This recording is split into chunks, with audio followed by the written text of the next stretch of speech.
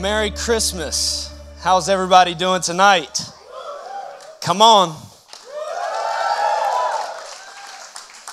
I have the absolute great privilege of kind of capping off our Advent journey together as a church. My name is Rob Wilton. I serve as the lead pastor of Vintage Church, and I want to welcome you, especially if you're a first-time guest with us in the house. Can we give it up for our first-time guests in the house? Thank you so much for being here. We would love to be a part of your family. I hope that you'll connect into our church family and what God's doing through this faith family in this city and around the world. So I have the privilege of lighting the Christ candle. We have taken a journey over the last few weeks together through the Advent season. And as we have considered this birth of Christ that we're so excited to celebrate this coming weekend together, we have celebrated hope, that hope is found in Jesus. We have celebrated peace, that peace is found in Jesus. We've celebrated that joy is found in Jesus. Tonight we've celebrated that love is found in Jesus. And this middle candle represents Christ, who provides hope, joy, peace, and love. I want to read Matthew chapter 1, verse 18 through 23 tonight. It says, "Now the birth of Jesus took place in this way. When his mother, Mary, had been betrothed to Joseph, before they came together, she was found to be with child from the Holy Spirit. And her husband, Joseph, being a just man and unwilling to put her to shame, resolved to divorce her quietly. But as he considered these things, behold, an angel of the Lord appeared to him in a dream, saying, 'Joseph, son of David, do not fear to take Mary as your wife, for that which is conceived in her is from the Holy Spirit. She will bear a son, and you shall call his name Jesus, for he will save his people from their sins.' All this took place to fulfill what the Lord had spoken by the prophet. 'Behold, the virgin shall conceive and bear a son, and they shall call his name Emmanuel.'" Everybody say Emmanuel. Which means God with us. God with us. Anyone thankful in the house that it wasn't left to us to go to God, but that God came to us? Anybody thankful in the house? Christmas is all about our great God becoming flesh and dwelling among us, dying for us, and saving the world through his death, burial, and resurrection. The great John Wesley, the very last words that were uttered out of his mouth before he died were this: "The greatest statement of all is God with us." And so you see it up on the wall, God with us. This word Emmanuel is the fulfilled promise of God. And so when you consider this word Emmanuel and the way in which we translate it, God with us, you can simply break it down. I love breaking things down. I love points. I usually alliterate most points because alliteration is anointed from God. I'm just letting you know that, especially for simple people like me that have to remember things. And so you break down this text, this description of Emmanuel. First of all, we consider God.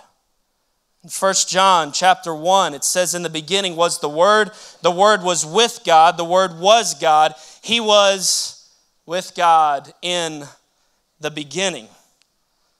Jesus Christ is God. And Jesus Christ, as the Son of God, came bringing God to us. This beautiful statement doesn't just end with God, this creator God who created the heavens and the earth. In the beginning was God, right? Not us. That would solve every problem in the world if we would just recognize that. We didn't come first, he did. In the beginning was God, and he is Lord. We don't make him Lord. In the beginning was God, but God showed mercy to us. God demonstrated love to us, and that while we were still sinners, Christ came to us. He died for us, and so we consider God with. God came as a baby. I mean, I don't know about y'all. I hate saying this, but if I was God, I would want to enter into my creation something a little more powerful than a baby. Babies are so helpless, aren't they? But they're so awesome. Sitting by Roman over there is about to come, and little Roman, our little man, he's starting to get all, wiggly on us. But when they first come out, man, they're helpless. They don't move at all. They're unbelievable. I've got 4 kids. My wife, Annabeth, and I. Annabeth was singing up here. We've got 4 kids. Bolt, my oldest, he's like his mama. Doesn't love physical touch. And so this guy who loves physical touch didn't get much cuddle time with that kid, especially when he grew up. So I missed the baby days with Bolt. Mac and Burke are my twin boys. They're a couple steps away from jail, just being real. Pray for me. But my twin boys, Mac and Burke, Mac is like his older brother. He also doesn't like physical touch. And so I miss my moments where I could just cuddle. But Burke, he takes physical touch to a dangerous place. It's an overbearing physical touch. But then the Lord blessed me and gave me a princess for our 4th. Her name's Carolina McCall. I called my boys by their first names. We gave them easy 1-syllable yelling names. I can get it out real quick. Bo, Mac, Burke, here! Right? But I enjoy her name because she's my favorite. And so I say, Carolina McCall, and she has the absolute perfect amount of cuddle time. And so God shined on me. But when we consider babies, right? Don't lose sight that this God with Jesus came as a baby. Think about the humility. Think about how much he wanted to relate. Think about how he came.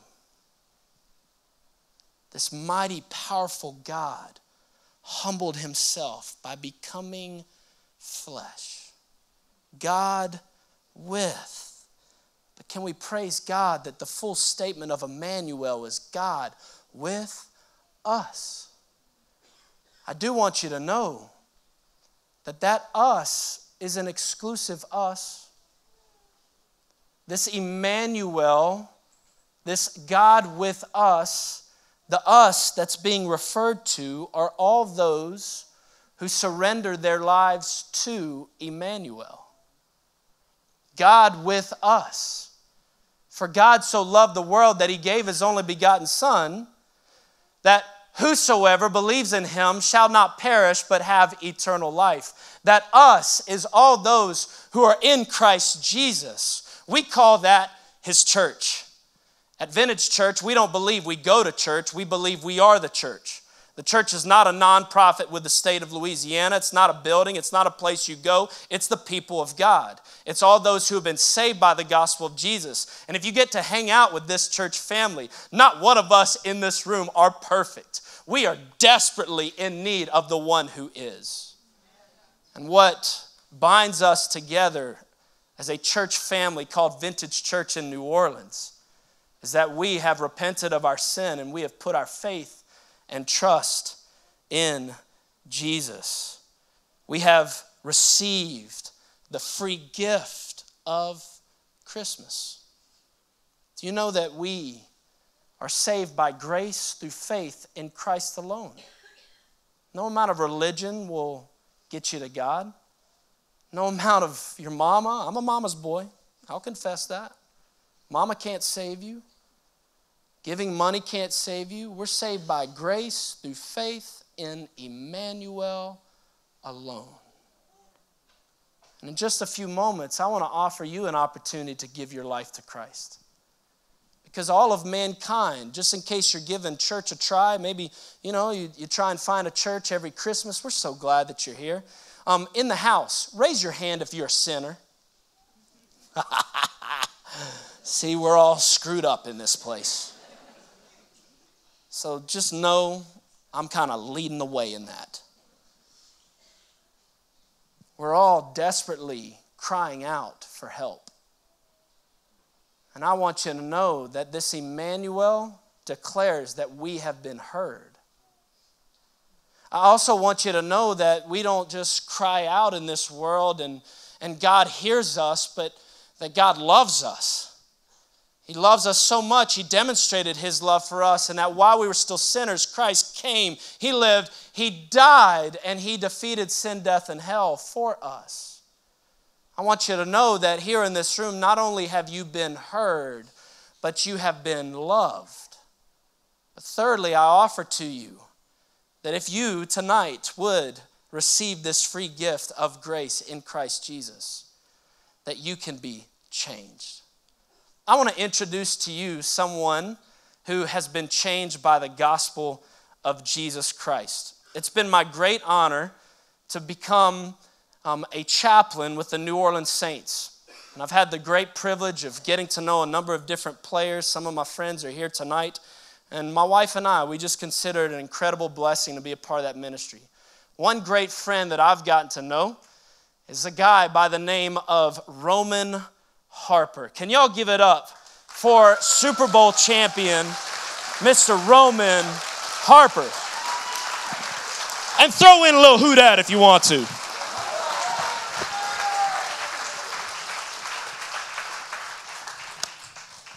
Now listen, let's just kick it right out. Just let these people know that I stood strong at your wedding in the heart of Panther country, and I yelled who dat right before you married Heather. That just is confirm that. That is true. Not only that, but he talked trash behind it too. It was like, I don't care where you're at, it's who dat nation all day. And my teammates were ready to try and jump him like once we stopped and people were having drinks and not paying attention to the pastor. They kind of cornered him off over there by somewhere. They didn't just corner me. They picked me up, moved me over to the side. Your entire defensive teammates cornered me and threatened my life. But I yelled, who dat? I mean, can we just be honest? Who do you think God's team is?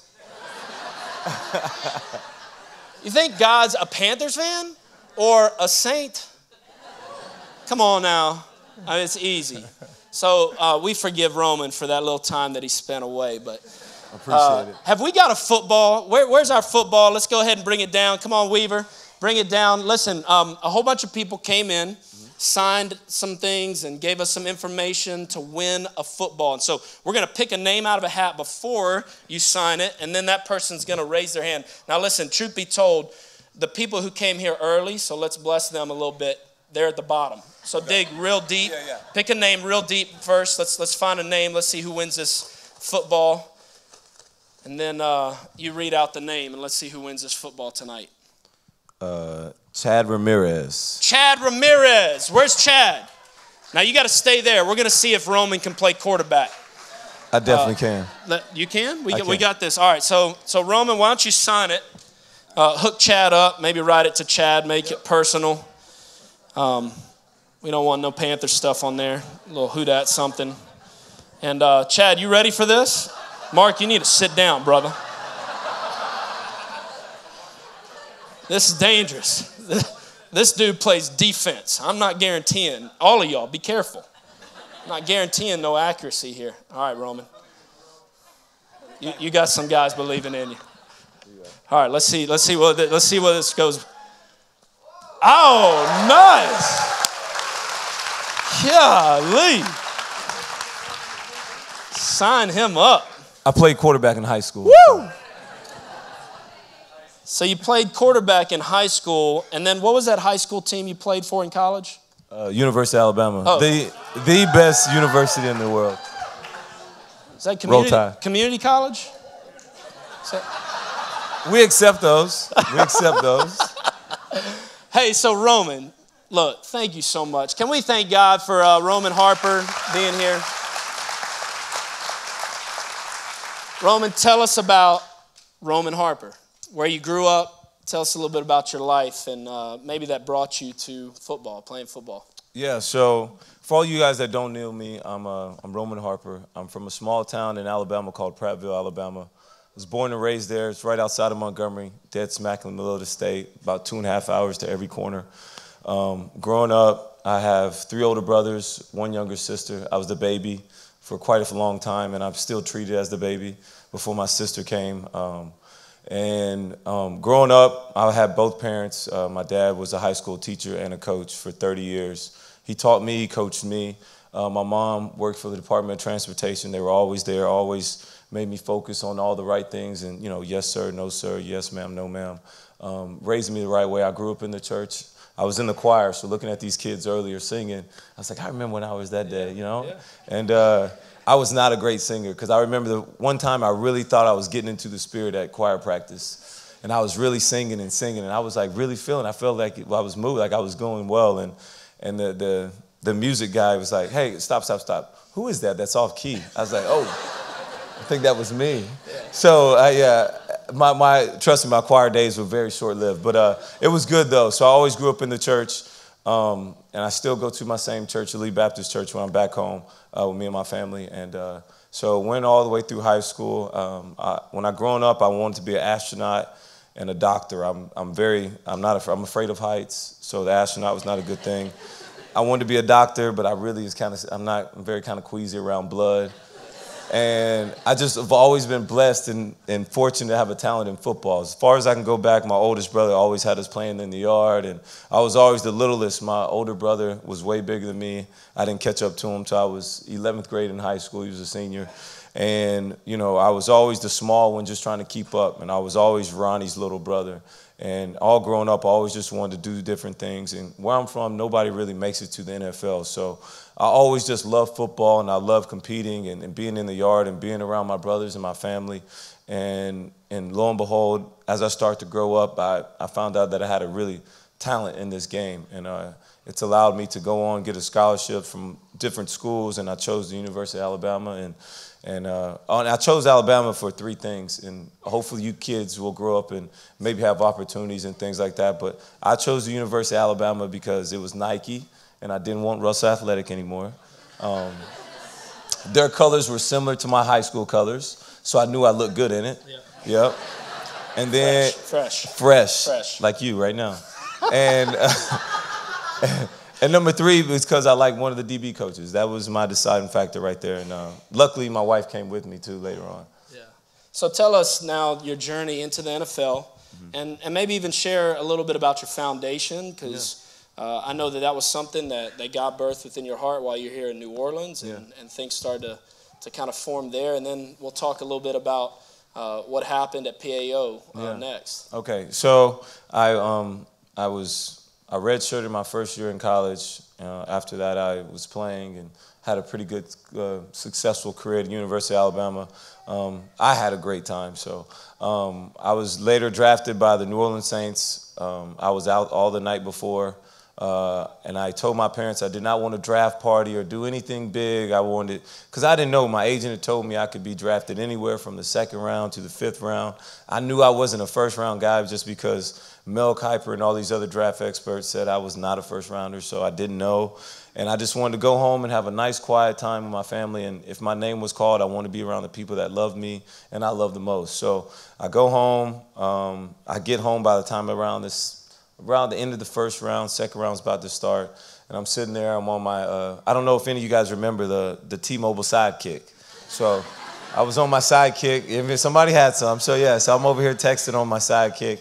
And I get a phone call to my parents' house. My mom was like, she's like, Roman, you got a phone call. Nobody would call me to my house. And I was like, well, who is it? She's like, I don't know. It sounds important, though. So I answered it, and it was Mickey Loomis. He had called me, and he was saying that they were going to draft me.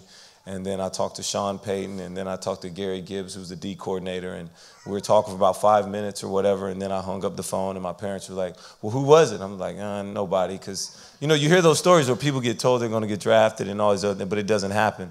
And then my name scrolled across. We had a big blowout party in the hometown of Prattville. It was good.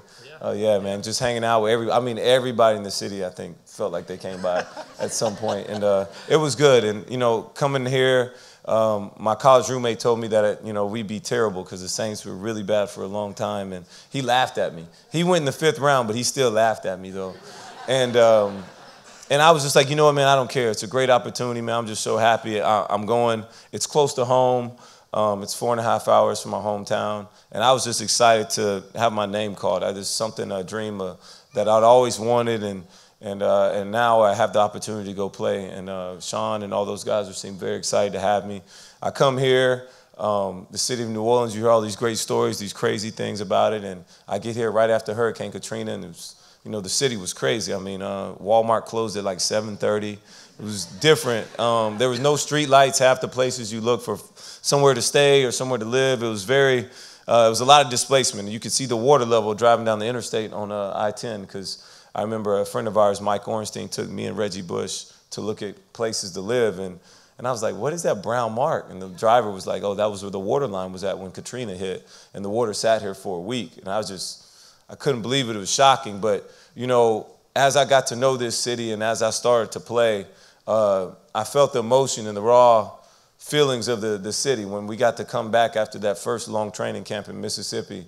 And we got to play on that opening night, on that Sunday night or Monday night game against Atlanta. And when Gleason blocked the kick, and I just happened to be in the building. I didn't think anything of it. To me, it was just a normal, great game. The most exciting thing to me was playing against Michael Vick. I saw Michael Vick on the other side. And that was a big shock to me. But to be in that building, to see all the emotion of these people of New Orleans and the crying and all these other things after the game, it really kind of took me back for a moment and just made me see, like, man, these are really legit good people. And I want to make sure I enjoy myself, my time here, and give as much to this city as they give to this team and this organization. Well, Roman, I know that, don't we thank Roman for his involvement in our community? And I know that you have always been one that has gotten involved with Harper's Hope Foundation and in serving, being available. I love all your teammates, man. So many of the guys on this squad roll up their sleeves. They don't just talk it, they walk it, and are constantly just giving back, serving. This year, you're the nominee for the New Orleans Saints for the Walter Payton Man of the Year Award. And so we're excited about that and pulling for you.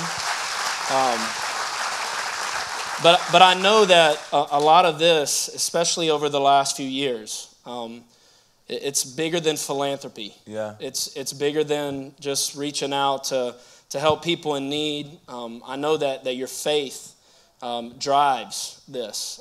Even I'll never forget us talking on the phone when it became clear that you were heading back after disobeying God and going to the Panthers for a little while, like you had anything to do with it. Yeah, exactly. I was like, really? And so, when we started to say this word purpose, and started to ask the Lord, it wasn't so clear, but Lord, what is the purpose? Because I was frustrated. I had been journeying with you as your chaplain, and we had just experienced something incredible at PAO. PAO is a conference held for NFL players after each season, and chaplains from around the league and players go. And this year it was in San Diego. Pastor Miles McPherson was preaching. And during the invitation, man, the Lord just got a hold of you. And I'll never forget you coming and talking to me. Talk to me about that, and maybe even the baptism and leading into really how the Lord began to place priorities of your faith in your life that has been such a blessing even for you and Heather and your kids. So I'll just kind of go back because it started way before that. The first time I went to, this was years ago. I was still in New Orleans. I was playing, and in the off season I would train in Los Angeles, and so I'd go out there for 2 or 3 months. I'd enjoy myself and train, majority enjoy myself. And I was doing different things, and after the second year, third year going back out there, I was literally had everything that I could imagine. I was the highest paid player in my position in the NFL. I'd been to a couple Pro Bowls. I'd won a Super Bowl. I was I was fornicating with women. I was hanging out. Thought I was hanging out with the highest of the highs. And at the end of the day, when I got home and I was, in my right mind, I was just like, I was still feeling very empty. And I was starting to reach a place where I just wasn't in a great place. I felt like I was in a dark place. And I remember when I was at a restaurant, I was hanging out, and I just was very, very uncomfortable with my surroundings. And I always prayed growing up, and I always thought, I just prayed. Why? Because that's what, growing up in the church, that's what you're supposed to do. And, for the first time, God spoke back to me. And you've heard of all the stories throughout the Bible of people praying and all these other things. You don't ever hear God talk to you and this, that, and other. And the one time I felt like God talked to me, he told me I needed to go get my girl. And that I wanted things in the right way. I wanted to be successful. I wanted to be a great person. I wanted all these things, but I wanted it in the right way. I didn't want it for the wrong reasons. And that's what I was praying. And he told me what I needed to do. And I called she was my ex, and then we broke up. And my wife now, I called her, and we started linking back up and hanging back out. And then I started reading my Bible, which I'd never really read before. And for the first time, I felt like the Spirit started to come in me. I started to regret some of the things that I was doing. I started to have reservation with some of the decisions that I was making. My life literally started to change right in front of myself. And I didn't know exactly what it was, but it was really just the Holy Spirit was finally starting to come in me. And I finally started to feel different about a lot of things. I started to become not so selfish as a man. I started to think about others before I made decisions. I started to live my life for my family and my wife then, and my daughter, our oldest daughter, and as we're taking this journey, I made a lot of mistakes, and I just will never forget when I made that decision to do that, and Heather and I went to PAO the first year, and I was there with Charles Peanut Tillman, who I'm one of his best friends now, and Heather and I were going through our struggles, and I just never felt like I could get it right. And as I've grown in my faith, I've learned that everybody has a thorn in their side, and that's because God wants us to lean on Him. And I stopped blaming myself as I've grown in my faith, and just understanding that as long as I stay right with God and continue to pray, I'm going to go through my ups and downs, my struggles. And my first year in PAO, they're talking about, man, you can just propose to her, just go get married right now. And I just, whoa. Not ready for all that. I'm still, teetering on the edge of what do I really want to be? Who am I? And it's a rough decision. And then I remember after, talking with Pastor Rob, and all of a sudden now I'm starting to grow a little bit more in my faith, more comfortable in who I am as a man. And I remember that the following year when Miles was out there talking, and I decided I want to give my faith and I want to give my life to the Lord. And I got in that water, that cold pool, and I asked Rob to baptize me, and he was so happy because he's seen my struggles, and I've talked to him about some different things that's going on in my life, and with my family and my faith and my internal family, and I just said I remember like it was yesterday that I wanted to pick up this cross and walk with Jesus because the things He did for us, and that He died for me, and that I understand that now, and not only that, but just as I move forward, because of that, though, the things that's going on in my life since then, after I found myself saved, or at least saved, I thought I was still growing, though. I was not all the way ready. But, my old coach used to tell me, he's like, because he was very happy that I got saved as well. But he was like, once you get saved, that's the easy part. Now it really starts to get hard because, that's when the real walk starts. And it was very tough, just going back and forth, and because what's right and what's wrong then. And you start to figure out what God really has for you, and it's not always easy. And so, leading up to that, though, I'm so glad I did, because that was the summer right before my last year here in New Orleans. My last year here was a couple years ago.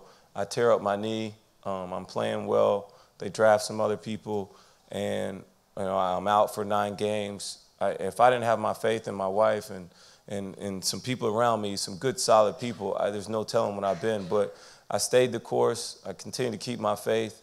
I left. My brother told me I was going to go to Carolina and win a Super Bowl. We didn't do that.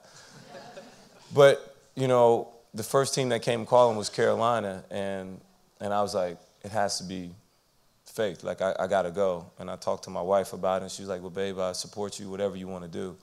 And we go there on a whim. I sign. I have two great years there.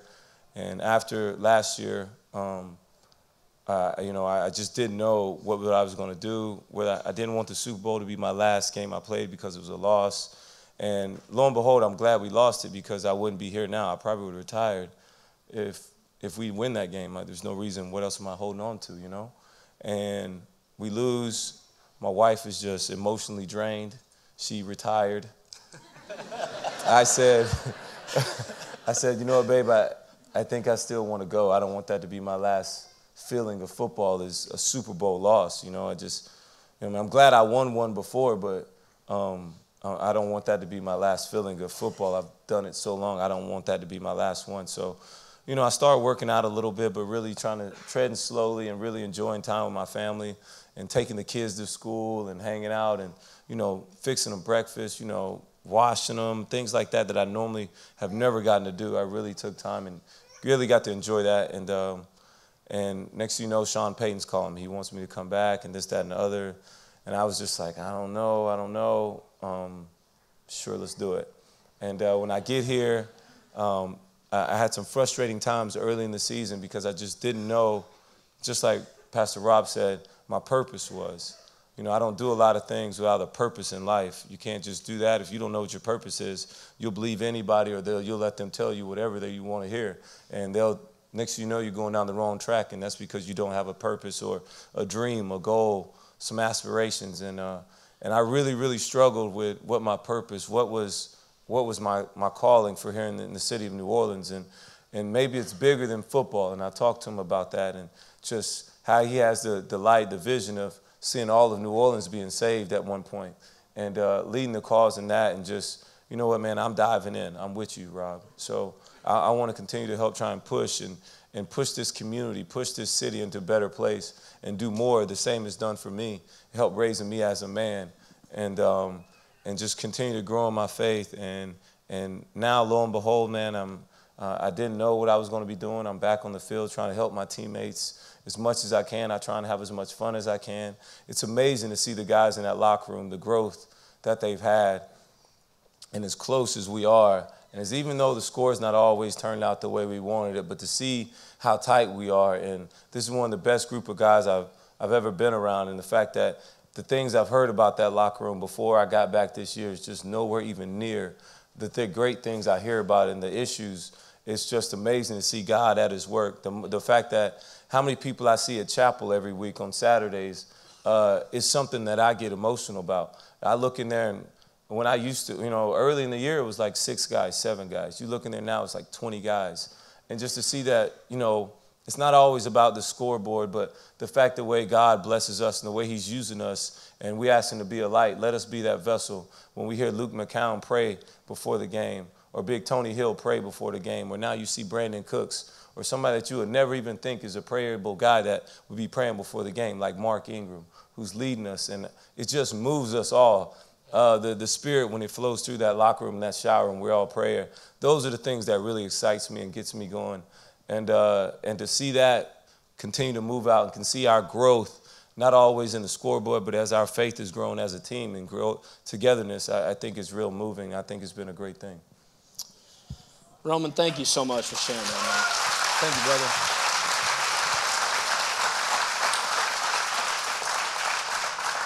You know, we getting to roll with you guys this past week to Arizona.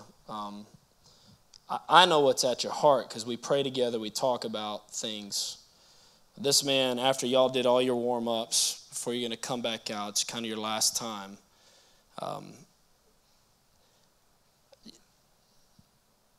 God's using you.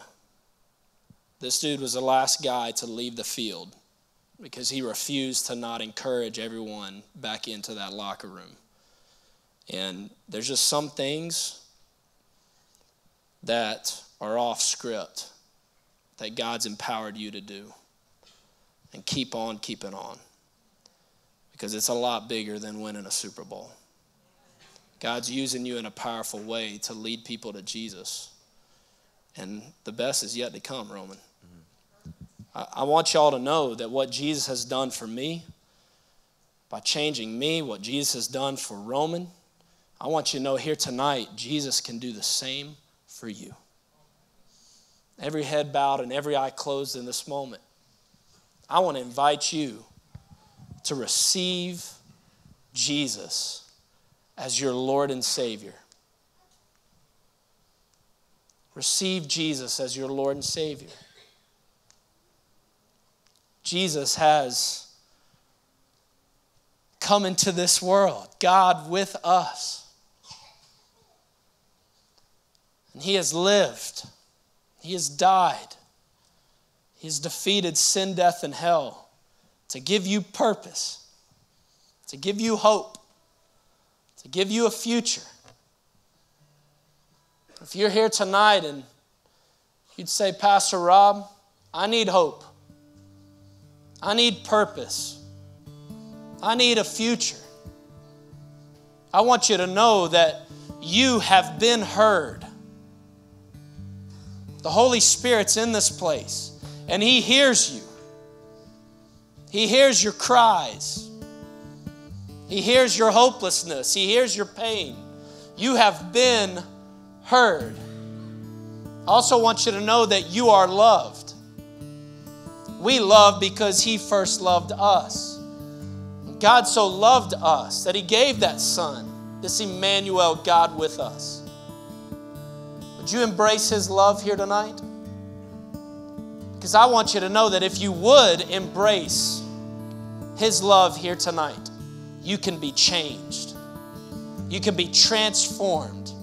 You can go from death to life. So if you're here in this room and you'd say, that's me, Pastor Rob, I'm ready to receive the free gift of Jesus Christ. I want you right now to pray.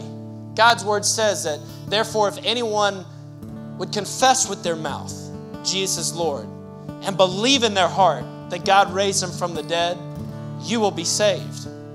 For everyone who calls on the name of the Lord will be saved. That's you tonight. Come on. Call out to the Lord right there in your own heart. I'm not going to pray a prayer for you. I can't save you.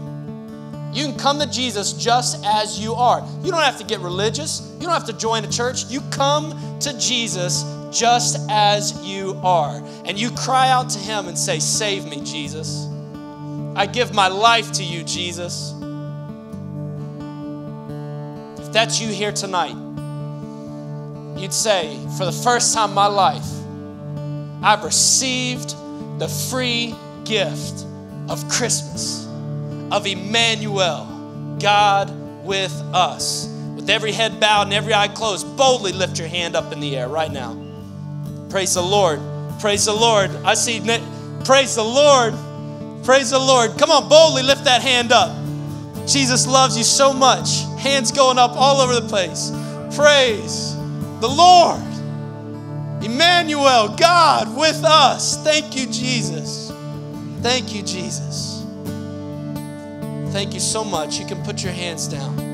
If you're here tonight, and maybe you are here and you'd say, you know what, I'm giving church a try. It's Christmas. Everybody's kind of giving church a try. And I know Christ. I've given my life to Christ, but I'm just not living for Christ the way I should right now. And you'd say tonight is a night of recommitment to the Lord.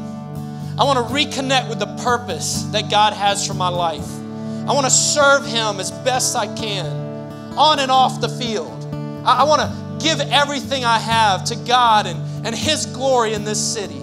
If that's you here tonight and you'd say, I just believe that tonight is kind of that reset, that restart in my life. Tonight is that re-energized commitment to the Lord. Boldly lift your hand up in the room. Praise the Lord. Praise the Lord. I see you out there. Praise the Lord. God bless you. God bless you. God bless you. Praise the Lord. Praise the Lord. Lord Jesus, we love you. We thank you that your salvation is here. Everyone look at me. We're going to close out tonight by singing a powerful song about this God with us. But I just want, before we move forward, to let you know this. Some of you who gave your life to Christ, Roman said something so amazing. He said when he got saved, the real battles began. Can I just assure you in this room, if tonight you've given your life to Christ, Satan is already after you. He hates that you would fall in love with Jesus. So I offer to you a church family or a friend that's with you. I want to encourage you to reach out and share with someone tonight about the fact that you gave your life to Christ. Out in our atrium, we have an amazing team that will connect with you. I want you to connect with us, okay? Because we're here with you. We're not perfect. We're trying to desperately cling to a perfect God together, and we would love to help you in that. In the same light, if you're here tonight and you'd say, I'm on fire, I want to live my life for Jesus. I want to recommit my life to Christ. I want to serve Him with purpose. The enemy hates that. The enemy hates that. And not one of us in this room have been called to live for Christ alone. Join up with a church family. We'd love to have you. Find a church. I got amazing friends in this city that love Jesus. Other church families. So thankful for them. Find them, connect in, link arms. Roman, I don't make it in this city without your friendship over the last few years. Thank you. Like that. God's people, GP. The GP. He's teaching me all kind of lingo. For those of you who are vintage that don't like this swag, just know he picks it out for me. I didn't even know what skinny jeans were until I met Roman Harper. See, we've turned that off. I got the mic. I'm the pastor around here. You're on my field right now. You sit right there. You've done your part. I got the mic. Don't turn that mic back on. We need each other, don't we?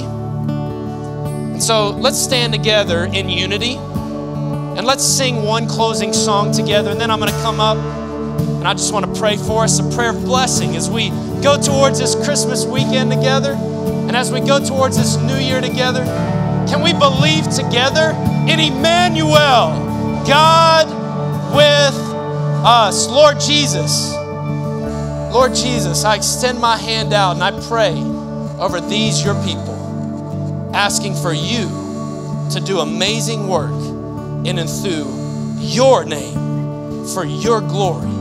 We ask this in Jesus' name. Amen.